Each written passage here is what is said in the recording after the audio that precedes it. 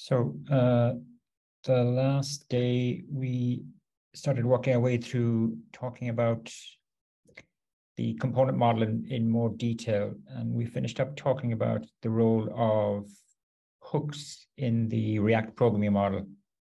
So they're really central to how you develop in React, and they've only been around, as I said, for a couple of years, but they've actually made the programming model much easier. Previously, we had to implement components in classes, JavaScript classes, and we had to use a lot of inheritance tricks to achieve the same outcome as hooks do for us.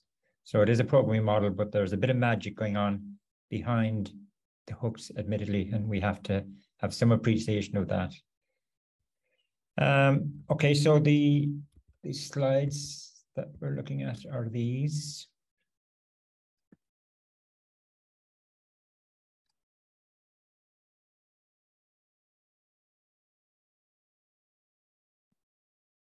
And there are two hooks that we started looking at the last day. One hook is called the useState hook, and it allows us to declare state variables. Now, I haven't told you, how do you come up with the state variables for a component? I will leave that to a later lecture, but essentially, it is any user input on the screen will have an associated state variable. And there are kind of basic rules in as to which component should host that state variable. That's kind of, for 90% of the case, that's where state is reflected in your React code. Now, we also use a state variable the last day for storing the data that we retrieved from a web API. So we started talking about, as I flick my way through it,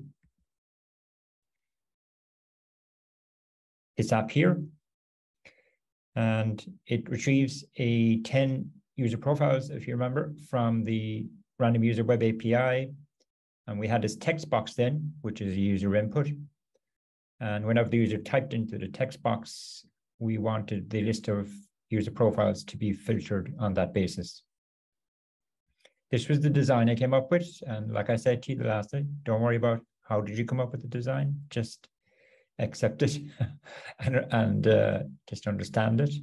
And by understanding, I really mean we need to understand how this component plays a key role in the running of the app. This component was stateful. And I suppose if I flip back to the code, just to remind you, this is the component at the top of the hierarchy. And indeed, it has two state variables, one for holding the current contents of the text box and the other one for holding the list of user profiles returned by the web API. The second hook we talked about was the useEffect hook. And you use the useEffect hook when you want a component to access something outside of its scope, change something outside of its scope, or subscribe to some event outside of its scope. Okay, in the vast majority of cases, you probably would only use the useEffect hook to make a web API call, which is what we are using it for here. So that's a classic example of this notion of side effect, where you want to program a side effect within a component. So we are making a web API call, which we understand, and that fetch is triggering a state change whenever the data comes back. And we know now that whenever a state change occurs, the component re-renders it. In other words, the component function re-executes from beginning to end again. The other key part of this app from a kind of dynamics point of view was the text box. text box has an on-change event listener, and the on-change event listener was this guy here. And it also triggered a state change because we're changing the text box. So, and one of our state variables is holding the value of the text box. So we need to update that state variable. Now, whenever the component re-renders, it is going to recompute the list of matching friends, which is what happens here. And it's that list of matching friends, and I'm going back over stuff from the last day now. It's that list of matching friends that you pass down to this component, and it takes care of rendering them. Now, where I'll pick up the story is, so I've got a console.log here inside the use effect, and I've also got a console.log here inside my kind of my component, which I'm calling the friends app component, even though, oh yeah, I've called the component friends app. So you might expect that when I run my application and I open up the developer tools, you might expect I'll see that console.log first, and then I will see this console.log, but that's not what actually happens. So it turns out that the use effect runs at the end of a component's mount process. We talked about mounting and unmounting components. It's when a component is effectively kind of contributing node to the browser DOM. So if you've got a component that has a use effect hook within it, then as I'm just saying here now, the actual code in the use effect hook will run after the component has mounted, which means after the component has rendered for the first time. Now, for our friends app component, that must mean that the component is rendering even though we haven't retrieved any data yet from the web API.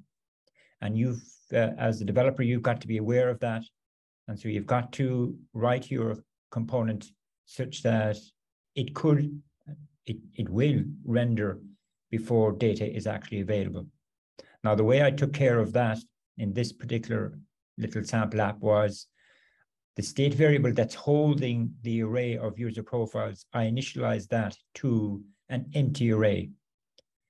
And that meant then that when I wanted to filter that empty array, I just got as the output an empty array. And I passed that empty array down to the subordinate component that was concerned with rendering a list of friends. So nothing will crash. So what actually happens, even though you don't see it, is the app displays initially, and by initially, what would happen is just the header and the text box would display, and there would be nothing down here. And then the app would render a second time where there is the friends, but it happens so quickly that we don't actually see it. Like if I do a manual refresh, we can't see it. You can actually simulate it. If you open up the developer tools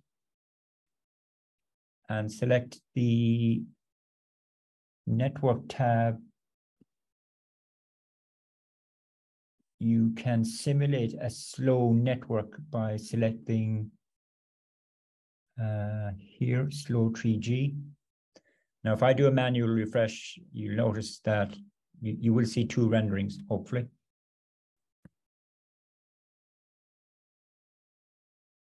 So I get the first render and then the second render. Okay, so that's kind of proving, what is that proving to us? That's proving, well, that it is rendering more than once, but it also is proving that the use effect hook executes much later than, well, there isn't data available to us initially for the initial rendering. Let's head back to node throttling. Further proof of it, though, is what I'm showing you here. So I've opened up the developer tools so that I can see the console.logs happening in the browser. And so the way I can explain what's happening here now is this console.log comes from the Friends app component itself when it rendered for the first time. Then this console.log is coming from the use effect hook. So that's proving to me is running after the component has rendered for the first time. Why does the Friends app component render again? Well, it renders again when the API data eventually comes back from the random user web API. And we know that the use effect hook triggers a state change. And because it triggered a state change, that caused my component to re-render, the top component to re-render again, which is why I'm getting this console.log happening. Then the user types something into the text box. That's also triggering a state change, which is why my Friends app component is rendering yet again. So you need to, appreciate what's happening there behind the scenes. And you can play around with the app yourself to simulate what I'm just showing you there. So the lesson is you must allow for the, well, in this case, the use effect hook is performing an asynchronous task, which is making the web API call. Doesn't always have to be asynchronous. The use effect hook, its callback doesn't always have to perform some asynchronous task, but it does in this case. And so I'm saying that we must allow for that in our component implementation. And what we don't want is, like, obviously we don't want the browser to be frozen waiting for the API data to come back, because if the browser freezes, then the user can't interact with it while we're waiting for the data. And maybe they do want to, maybe they want to click something, select something. So that's not an option. And secondly, as I said before, we must allow components to render potentially, even though the data that they depend on isn't available yet. Now, the way I took care of that, as I said, was I initialized, if I go to the code, kind of repeating myself now, but I initialized this state variable, which is the one that holds the set of user APIs, to an empty array. And that would not cause any problems when this executes here, when we try to filter over the empty array. That's, it's legitimate. If I just said, look, I'll just set the initial value to null. So what difference does it make? Null, empty array. But if I save that, go back to my browser, it's now crashing.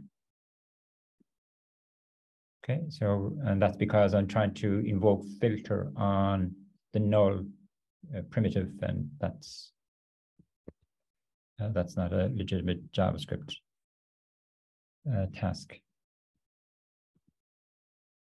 So that's that.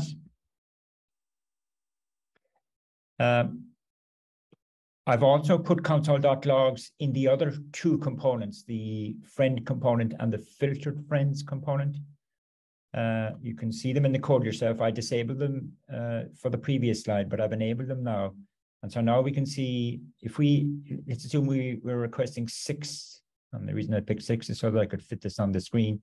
Let's supposing I'm requesting 6 user profiles from the random user web API. Here's the sequence that happens, right?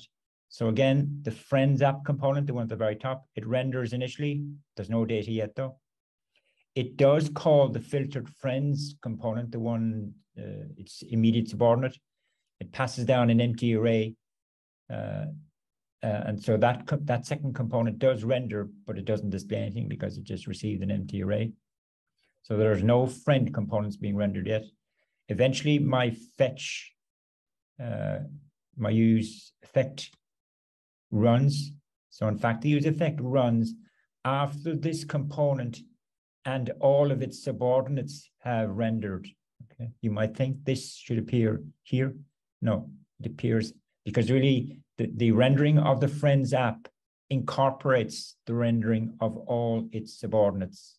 There's only one subordinate in this case. Anyway, the use effect runs. It makes the request for the data. Eventually, the data comes back, which is why this rendering happens. Now I've got 6 friends that have been returned. So when we filter over those, the full 6 are produced because there's nothing in the text box yet, so they all match up. So I pass these array of 6 user profiles down to my filtered friends list. It maps over them and causes the rendering of a friend component for each one. Then the user types something into the text box. That causes a state change in the top component, so that component renders again. It computes a new matching list of friends, which is something less, more than likely. Passes that new list of matching friends down to the filtered friends component, and now it generates a friend for the list of matching friends. So what there are 4 friends here that match up, whereas there were 6 up here.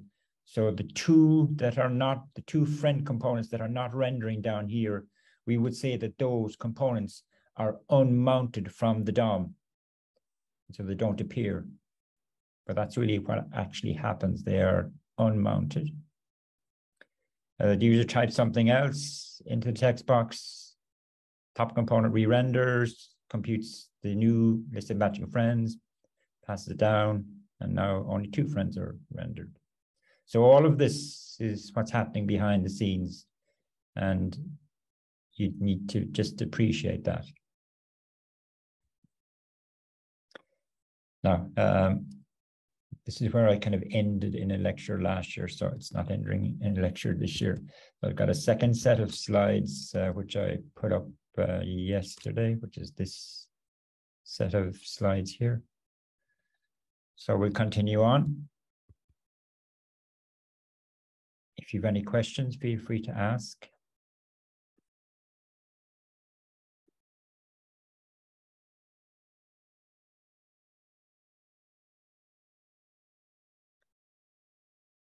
Okay, so I'm still dealing with hooks and component lifecycle. I suppose you could, what I was explaining there a moment ago is essentially the lifecycle that's going on behind the scenes in my app in terms of components rendering and mounting and unmounting. So what I did was I added in another layer of complication, but it's the principles, the first principles are still the same. So once you grasp the first principles, hopefully by just looking at a slightly more complex application, it won't throw you. But so what I did was I added in 2 additional features to my Friends app, my filtered friends application. I have a reset button here, and when the user clicks the reset button, I want my app to make a fresh request to the random user web API for 10 more friends. And I just overwrite the current list of friends with the new list that have been returned. I don't append them on for no particular reason. Okay, I just decided that's the way I was going to work it. And the second thing that, the second addition that I made to my app was I wanted to write into the browser's tab the number of matching friends that are currently being displayed. So clearly this is another example of a side effect up here. The button is a user input. The user can click on it. So we're going to have a state variable kind of corresponding to that.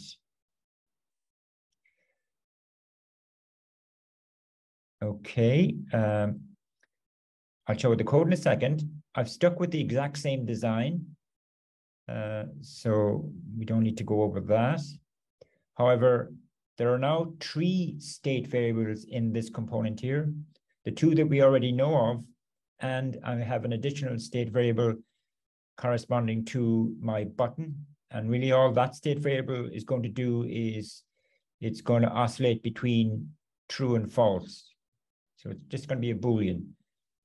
Let's say we set it to true initially. When the user clicks on the button, it goes to false. When the user clicks on the button again, it goes back to true. Clicks on it again, it goes to false. So whenever that third state variable changes from either false to true or true to false, we want something to happen. And in terms of side effects, we have the side effect that we had already. But the second side effect is going to be writing something into the browser's tab. Now, the way you get this version of the application to run is if you go into it's the same code base. Now, if you go into the index, you can see here I've got an app2.js. If I go into my index.js and I change the import here from app to app2 and save it.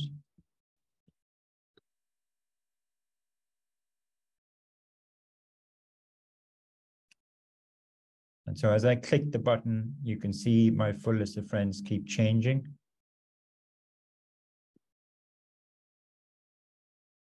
And also, you can see it now, here on the top right here, here's my browser tab, and it's displaying the list, the number of matching friends. So it's 10 because I've entered anything into the text box. But if I change it to T, you can see on the top right there, it has changed it to the number of matches. Now, there's no new code. There's no new features, sorry, in the code. There's obviously new code, but there's no new features as such. But if we just glance through it. So, here's my third state variable. And here's where do I put it? Here's the use effect that changes the browser's tab. Now, it's just that line there is just old-fashioned DOM API coding, but that's how you would code it. The interesting thing, though, is the use effect hook. It takes a callback as the first argument, and it takes what's called a dependency array as the second argument, which I haven't kind of really talked about much so far. The dependency array. So for the first use effect hook, the dependency. For the previous application, the dependency array was the empty array. If I go back to here, you can see here, look, the dependency array was empty. What that meant was, what that meant was that this use effect is only going to execute when the component mounts and never again. If it happened to unmount and remount, it would execute on the remount as well. But that's it. Whereas if you do have a dependency array, if it has entries in it, well, what do they mean? What they mean is, so this is actually referring to, it happens to be referring to one of my state variables, but it doesn't have to be a state variable.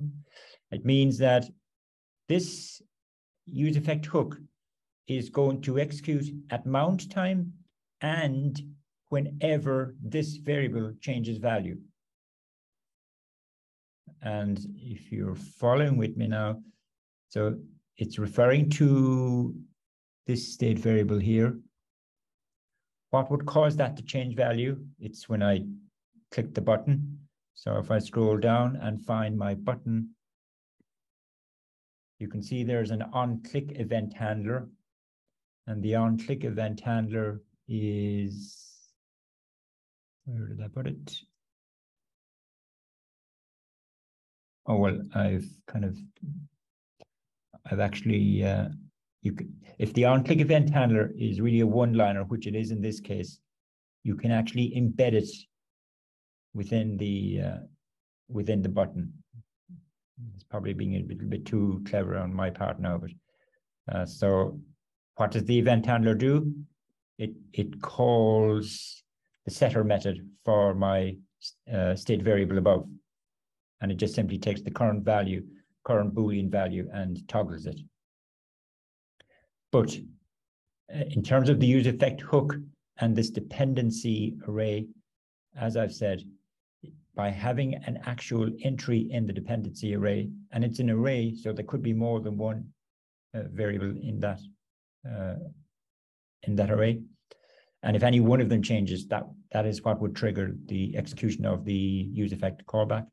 So whenever the user clicks the button, that causes the state change, which causes this variable to change value, which means I go away and fetch another set of user profiles. The second useEffect hook, the one that writes to the browser tab, its dependency array is actually referring to the list of the array of matching friends that has been computed, and it's just interested in the length of that array. If that has changed since the previous rendering, then write something new to the browser tab. So the entries in the dependency array can be any type of variable. It could be a prop, it could be a state variable, it could be some ordinary variable that's computed within the component. And it's the latter case in this particular example. So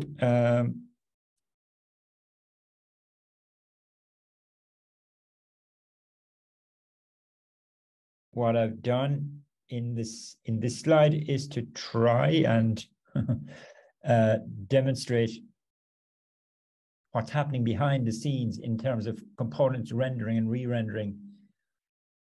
So if I take it from the top,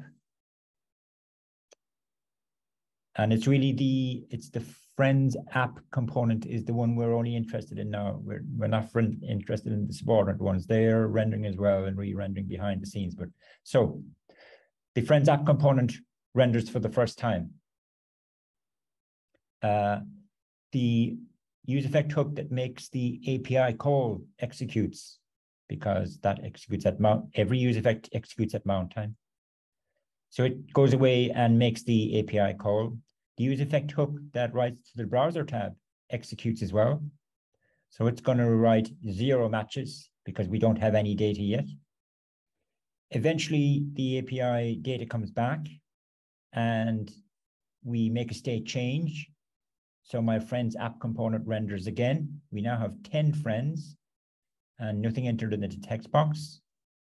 So the size, this component computes the size of my list of matching friends, which is going to be 10. It was 0.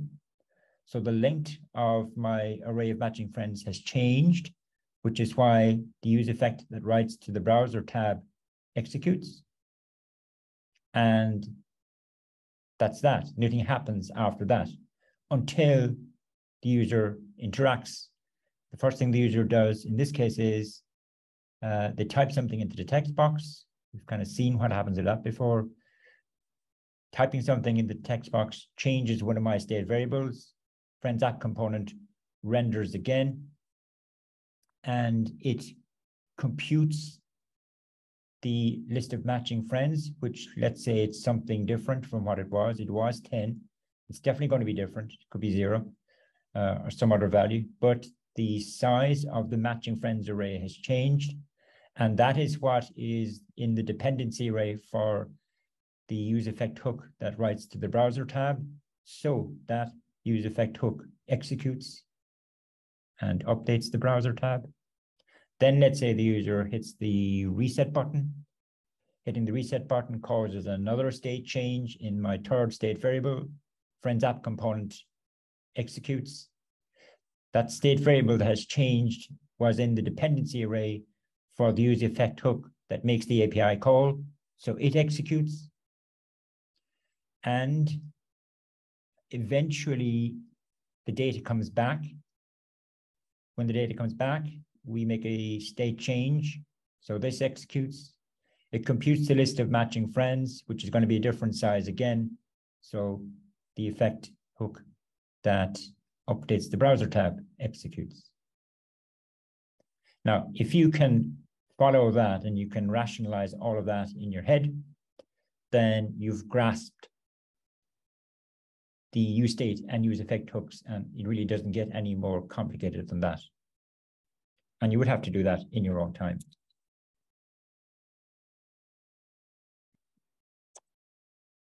So here in kind of text, I'm explaining all of the kind of events that occur. What events occur at mount time? What events occur when the user types something into the text box? And what event occurs when the user clicks the reset button? So you can read through that yourself, but I've tried to talk my way through it on the previous slide.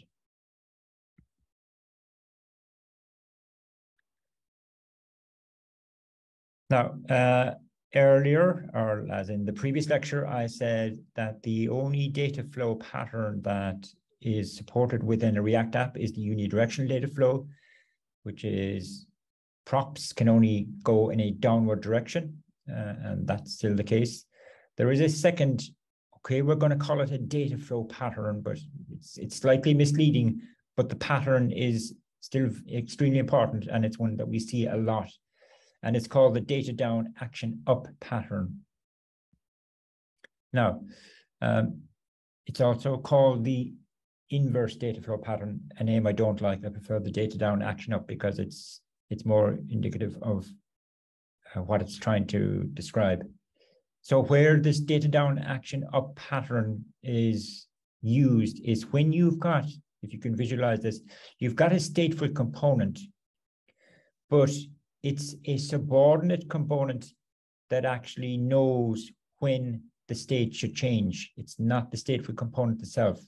Or put it another way, the event, the browser event that happens, that which would trigger a state change, that browser event is associated with a subordinate component, subordinate to the stateful component. And if you've got that scenario, then you need to implement this data down action up pattern. So to demonstrate it, let's supposing I change my filtered friends design to be like what you see on the left. So I've created a new component called search box, and really all that component is concerned with is managing the text box. And this is actually a better design than the previous design, arguably. The problem now, though, is that this component here is still the only stateful one, and this is the component that has the state variable, which is going to hold the current value of the text box. However, the user entering something on the text box is going to be picked up by this component here. So it needs to tell the stateful one, you need to change your state variable. And of course, the same thing, you know, when the state variable changes, this goes through a re-rendering and all that, which we don't need to go into. So how do we solve that problem? And what you do is what the stateful component is going to have a function that will implement the state change, but it actually passes a reference to that function as a prop down to the subordinate component.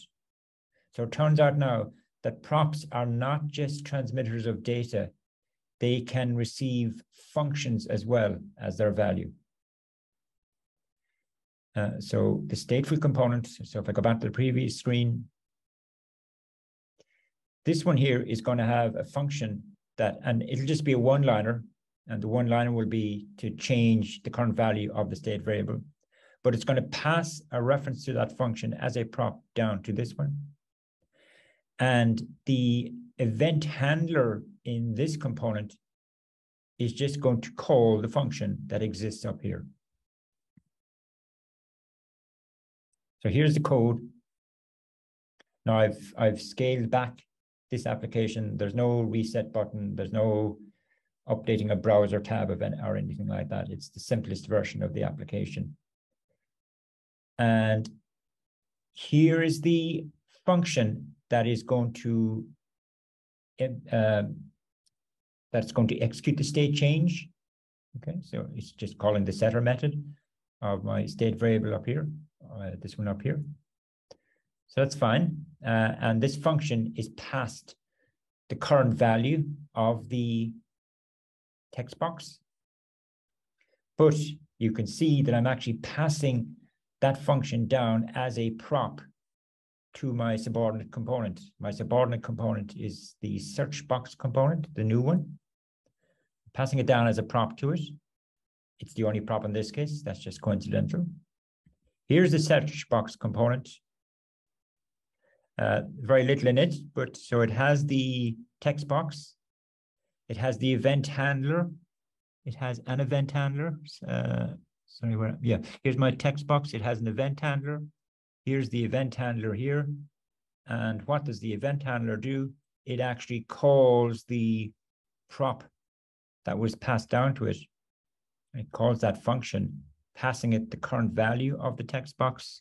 This stuff here is just how you extract. Again, this is kind of old DOM API code.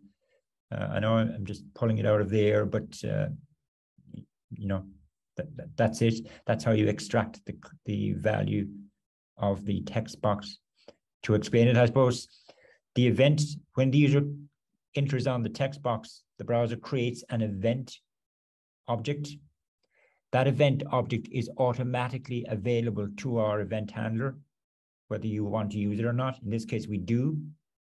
And that event object, if you navigate into this part of it, target that value, you get the value of the text box. So we take that value and we pass it as a parameter to the function that was passed down to me, which means it's essentially calling that.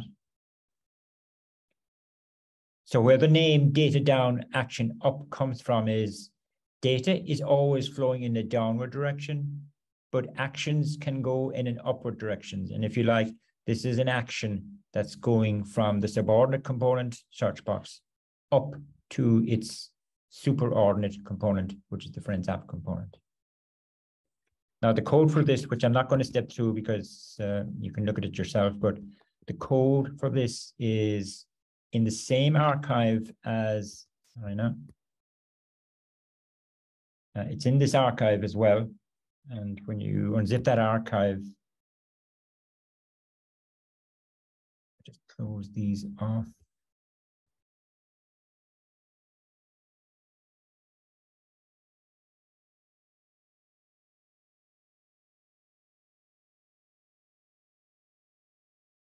You'll get this, and when you go into it, there are two apps, as I said the last day. This is the one that has the new design that I'm looking at. And you can do npm install and look at the code. The only difference in the code is what I've shown you on the slides. The Friends app and the Friends component are the exact same as before. And there's no reset button or browser tab manipulation going on in this one.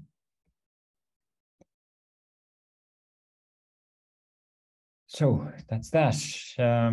The last thing I want to talk about today, where am I at time? For once, I'm ahead of time, but the last thing I want to talk about is something called the virtual DOM. Now we know what the DOM is from a few weeks back. It's this data structure that's always been in the browser, way back to the days of the static web.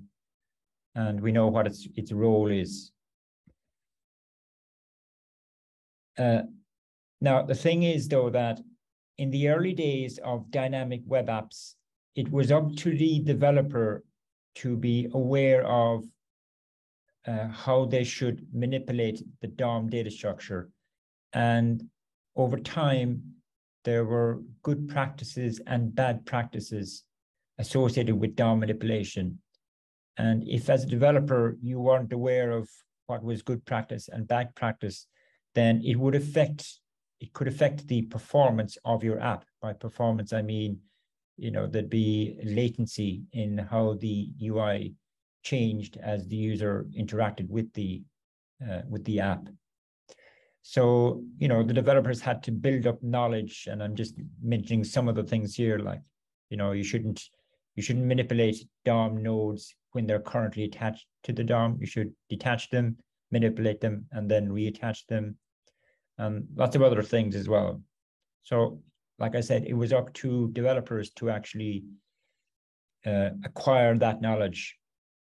And so what the React design team kind of asked themselves was, should we still leave that responsibility on the developers' shoulders?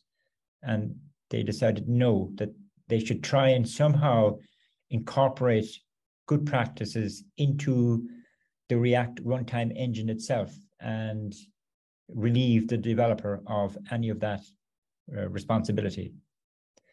And so the mechanism that they came up with to achieve that was something called the virtual DOM.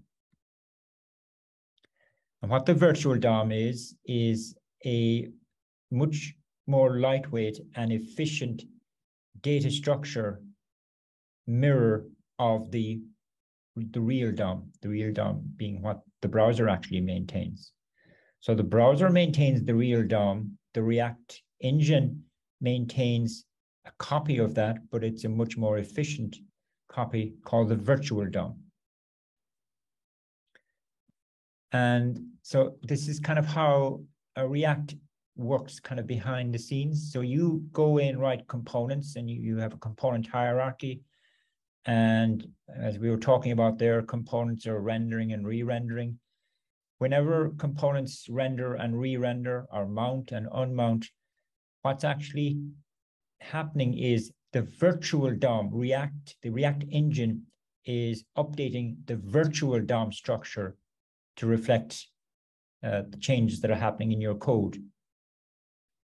So initially, what it does is it creates an initial version of the virtual DOM. So when the app loads into the browser initially, it has to let the browser create the initial DOM structure. And once that's created, then React steps in and makes a copy of it, which we call the virtual DOM data structure. Then your React code is changing that virtual DOM structure, or the React engine is changing it on your behalf. And so now every time the app goes through a re-rendering phase, what it will do is it will make a copy of the virtual DOM, make the necessary changes to the copy of the virtual DOM based on what components have changed and what new components have mounted and what components have unmounted. So it now has two copies of the virtual DOM, the new one and the previous one. It then carries out a diff operation between the new one and the previous one. That diffing operation will tell it what changes actually have to be carried out on the real DOM. And then it will do a batch update on the real DOM.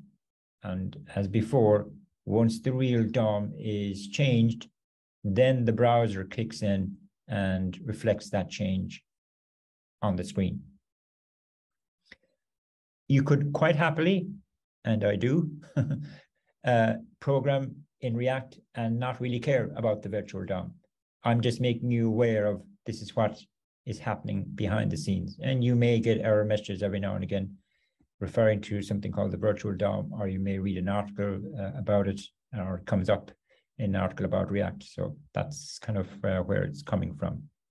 Now, there are newer generations of single-page app frameworks which have discarded the virtual DOM idea. It was a dominant idea for a number of years, and a number of frameworks copied it. Now there are actually a generation that are discarding it, but we'll see how things turn out. It's all about making, you see, the consequence of this virtual DOM existing is our programming model is much simpler than it would be if we actually had to program the real DOM manipulation ourselves. That's one of the reasons behind it. The other reasons behind it was that it would make your app performance better. And so, you know, if we go back to our simple little counter example, if you remember, we had a button, we clicked on the button and it updated a counter. So this is what's happening really behind the scenes. Like the user clicks the button had an on-click handler, the on-click event handler executed. That's the on-click event handler, if you remember, caused a state change. So the component state changes. And then this is what React does behind the scenes. It now kind of re-executes the component. That re-execution is going to make a change to the virtual DOM. It then does a diff between the new virtual DOM and the previous one, as I kind of said. and it batch updates the real DOM. Or if we take the application that we've been looking at there, the one that with the text box, this is a more detailed explanation of what's happening behind the scenes. So the user enters something on the text box. The text box had an event handler associated with it. The event handler triggered a state change. And so again, React re-renders the Friends app component. It re-renders any children of the Friends app component and any grandchildren, if you like, and keeps on going. So once it has re-rendered the Friends app component and all of its children, which is essentially the entire app, everything is re-rendered now. So it now has a fully updated virtual DOM. And it, what am I saying here? React re-renders. Okay, that's all right. It then goes into what in React terms we call the pre-commit phase. This is where it determines what changes need to be made to the real DOM. It then commits those changes to the real DOM, which in React terminology is called the commit phase. And that's React done at that stage. It has done its job. It has updated the real DOM. Then the browser does this part as before, just goes through its flow phase and its paint phase, if you remember. Okay, I'm not going to talk over this slide. It's just summarizing, but it's all about hooks, use state and use effect. There are a few other hooks that we will look at a little bit later on. Arguably, the use state and use effect are the trickiest one to kind of get your head around, and they are core to React and how it works. So if I were you, I would strongly recommend that you spend a bit of time playing with the first of the two apps that I've talked my way through there. Enable all of the console.logs that I've put into the code, and try to simulate the screenshots that I showed you and all the re-renderings that are happening as you interact with it, and get a full understanding of what's happening behind the scenes. That would be very worthwhile because that will help you later on in any kind of debugging that you may need to do. Right, so surprisingly, I'm finished kind of slightly ahead of time. I don't know if there are any questions. I'm sure you've got questions, but you may prefer to leave them for the lab, or if you want to ask them now, feel free to do so.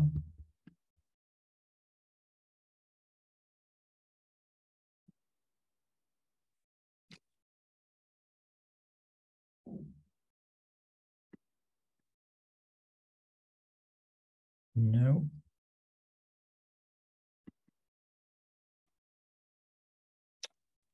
All right. I'll let you go in that case, and I'll talk to some of you tomorrow in the lab.